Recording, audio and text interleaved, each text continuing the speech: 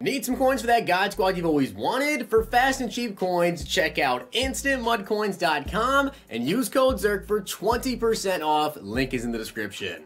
The whole thing wobbin', wobbin', wobbin'. When I come around, got the whole thing wobbin'. What's going on, guys? It's Zirksee coming at you today with another YouTube video, and today we have the new flashbacks currently in the game, and honestly, they're not that bad. Like, completely honest, they are really not that bad. So I'm going to go over those cards and also talk to you guys about the solo battle rewards because we actually do have some news about that. Now, I do want to give a shout out to I Smell Cap for being a part of the Noti King. If you guys want a chance to be shout out in the next video, drop a like in the vid. Make sure you guys are subbed to the channel, turn the notification bell on, and comment down below Noti Gang. Also, if you guys don't already follow me over on social medias, over on Twitter, Instagram, TikTok, at Zirksee, make sure you guys go ahead and do. We've been growing like crazy over on TikTok. Thank you guys for all the support. Post up there a couple times a day. So if you wanted me to like reply to you or, you know, like give you a video response over on TikTok, or like a question, go leave me some questions on TikTok. I'll do some of them today.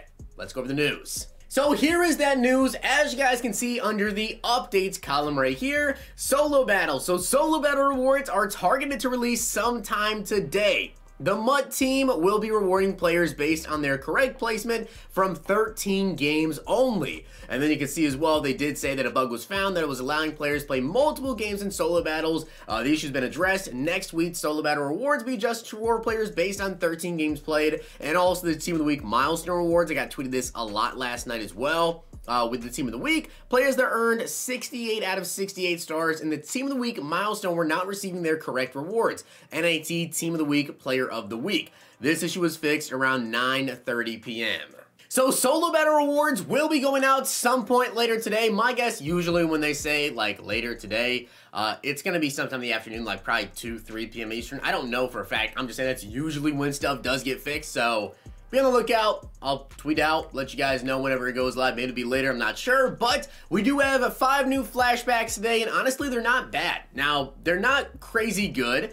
It's 89 overall, Greg Olsen. However, for budget teams, they're honestly not bad at all. Like, they all can definitely get some good use out of them as we pull one right here, 94 LaMarcus Joyner. Now, for theme teams, I think all these cards are really good, honestly. Now, with Joyner, he doesn't have a power-up, it looks like. So he doesn't have a power-up. He has 92 speed, 94 XL. I can't remember if he had, like, 80 overall or not. It looks like he had a gold card. 92 speed, 94 XL. So he's a little bit slow, right? A little bit slow there. However, on a theme team, you can get him up. And then he has 91 man and 94 zone. So you can actually get him to 99 zone coverage, which I love on safeties. He's a little bit slow, and he's 5'8". He's got 92 hit power, 90 play rate as well. He's got a block shed of 73, not bad, and 92 hit power with good coverage stats. It's not a crazy good card because, you know, he's a little bit slow there, 92 speed. However, it's, as I said, a decent, usable card.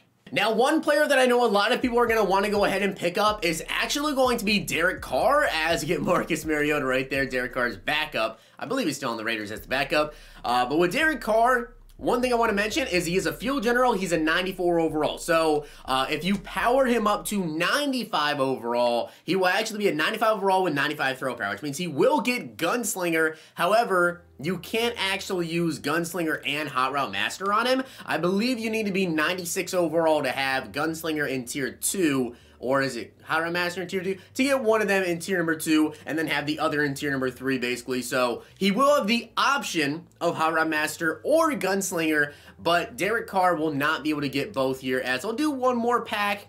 If we pull a 95 or 94 overall, I'll show you their stats. Otherwise, hopping over the auction block, and I will show you guys their stats over there. As again, Marcus Mariota. So 89 plus.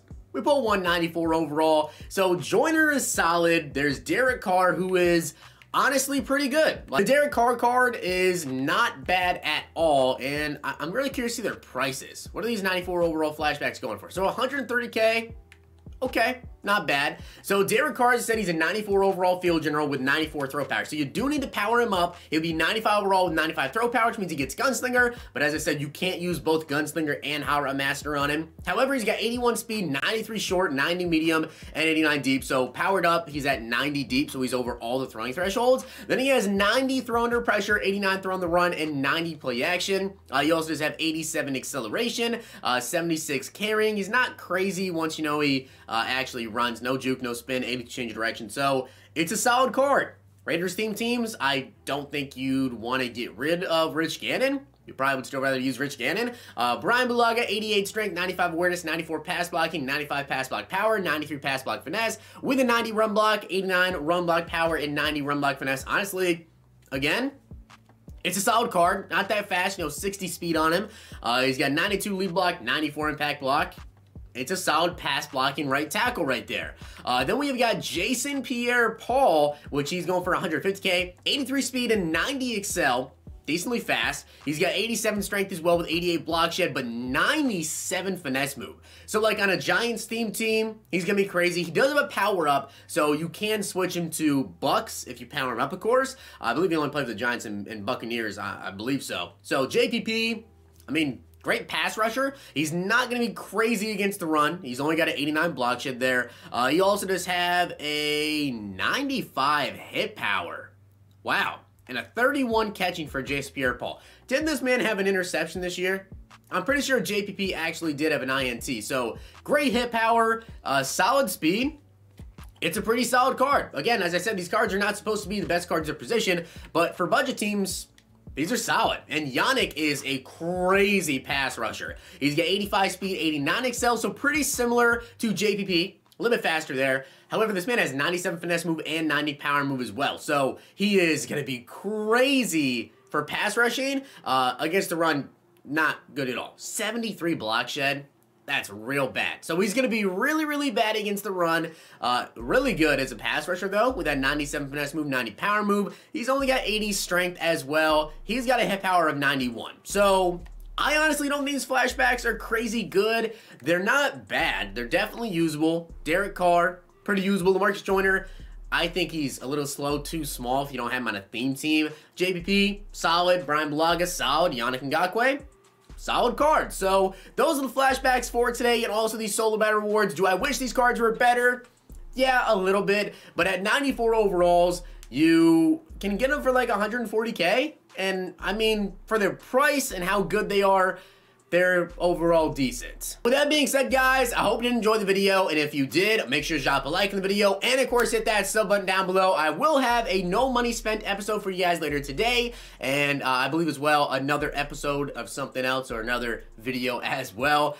Tomorrow's Thursday, so we have 2 new LTDs tomorrow. Friday, I don't think we're getting anything Friday. As far as I know, I don't believe we have anything coming on Friday. I expect Team of the Year to be next Tuesday, and then you guys know Saturday we have Legends. Sunday we have nothing. Actually, maybe we'll get more playoff stuff this Friday, so we'll be on the lookout for that. But I hope you guys did enjoy the video, and if you did, make sure to drop a like on it, and of course hit that sub button down below. Follow me over on all my socials. Hope you guys have a great day. I'll see you guys next time.